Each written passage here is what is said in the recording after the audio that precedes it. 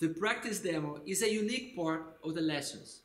I asked my students to demonstrate their abilities to perform their green belt level techniques for the PC1 educational program. They kindly agreed to participate in such a project.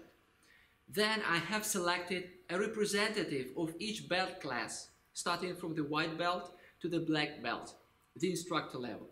This is how the project team was formed. So, with this part of the lessons, you have an opportunity to assess the performance of Aikido techniques on each belt level.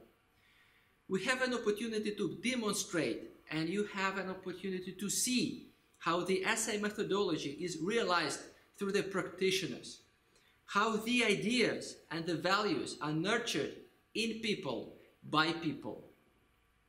Of course, there are mistakes. Not everything is perfect, but this is the case. You need to see the SAA requirements for the techniques, the belt levels, compare what you see here with your expectations, maybe consider the practice organization aspects. So everything to make your own assessment.